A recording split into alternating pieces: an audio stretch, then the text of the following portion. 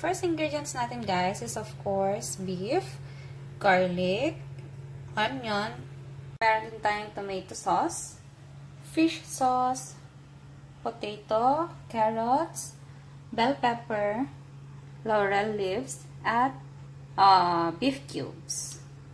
So, meron din tayong liver spread. Actually, this one is a chicken liver na pre-process natin using milk, tapos konting milk para maging ganyan siya.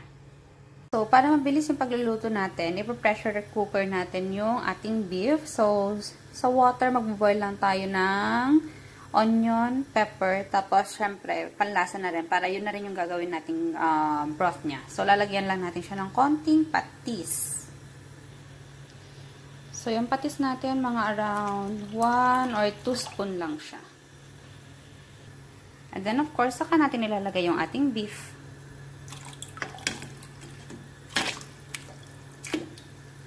Yan. So, after that, i-cover lang natin siya para mag-boil siya. At the same time, mas mabilis lutuin yung ating kaldereta. At magkaroon na rin tayo ng beef broth. Yeah. So, ito, na-cover na natin siya. Antayin na lang natin. After some time, check natin, pwede na siya. So, pwede na natin start yung ating kaldereta. So, tapos na natin i-pressure cooker yung ating beef, guys. Kunin na lang natin siya. After nyan, magsisimulan na tayong lutuin yung ating kaldereta. So, medyo hindi natin siya pre-pressurize na masyado para tenderize, mamaya matitenderize pa siya habang niluluto natin yung ating kaldereta. At the same time, may beef broth na tayo. So, ito yung gagawin nating sabaw para sa ating kaldereta later on.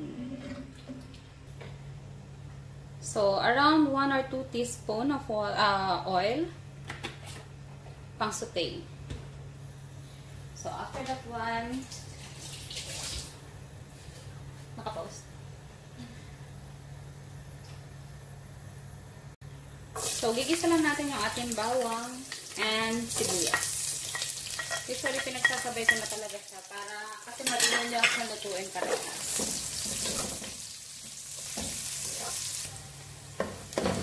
So, brownish na yung ating onion tsaka yung ating garlic. Lalagyan na natin next yung ating beef. So, isosokay lang natin sa konti. After that one, mga around 2 or 3 minutes lang. So, ayan na siya.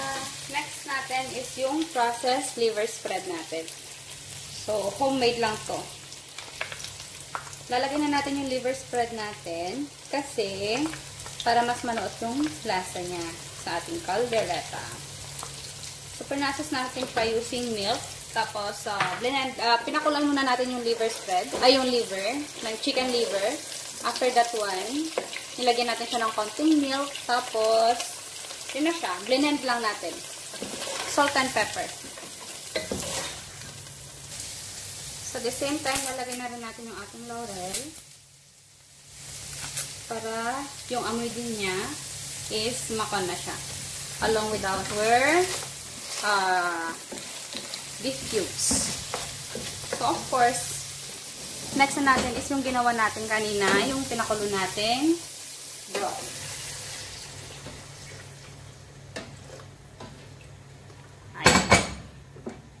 So, antayin lang natin siyang kumulo konti. After that one, lalagyan na natin yung ating tomato sauce. And then, yung ating mga veggies.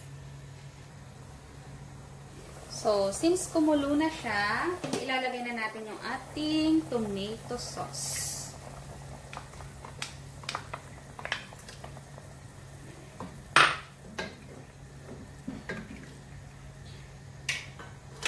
Next would be pepper.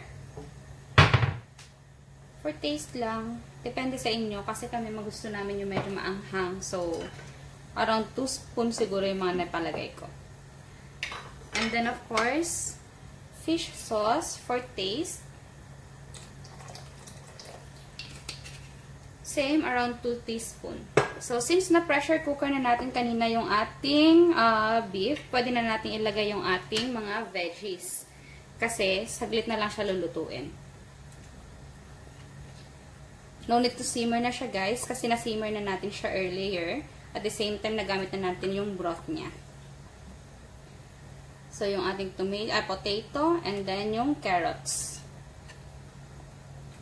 So, last natin ilalagay yung ating bell pepper because madali lang siyang lutuin. So, parang pang-garnish na lang siya.